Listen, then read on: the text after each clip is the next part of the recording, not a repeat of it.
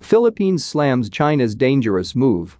The Philippines has protested China's dangerous maneuver against its Coast Guard that patrolled and trained last month near a South China Sea shoal, with Manila's top diplomat issuing expletive-laden remarks towards Beijing. The Chinese Coast Guard shadowed, blocked, and issued radio challenges on Manila's crew near Scarborough Shoal, the Philippines Department of Foreign Affairs said in a statement Monday, announcing that it has protested China's actions. China's claim over the shoal, that's 124 nautical miles from the Philippines, is without basis and Beijing has no law enforcement rights in these areas, it said. The Philippines Foreign Ministry said it had also protested the incessant, illegal, prolonged, and increasing presence of China's fishing vessels and maritime militia in its economic zones. The latest remarks from Manila signal a further deepening of tensions with Beijing in South China Sea.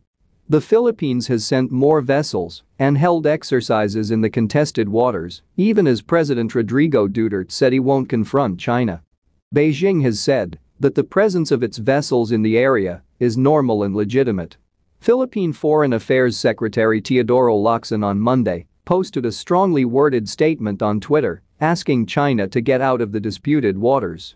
His agency made the same call for the withdrawal of Chinese vessels around the Scarborough Shoal and the Calayan group of islands in the Spratly Islands in its May 3 statement. Scarborough Shoal is within the Philippines' 200 nautical mile exclusive economic zone, its government said, while it's approximately 472 nautical miles from the nearest coast of China.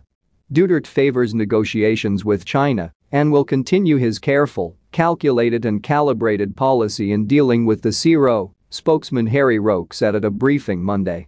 Hardline responses won't solve anything and may result in war, Roque said. The Philippines will continue patrols in the South China Sea, Defense Secretary Delfin Lorenzana said in a separate statement Sunday. The government will not waver in its position. We will not leave, he said. Adds statements from top diplomat, president's spokesman throughout.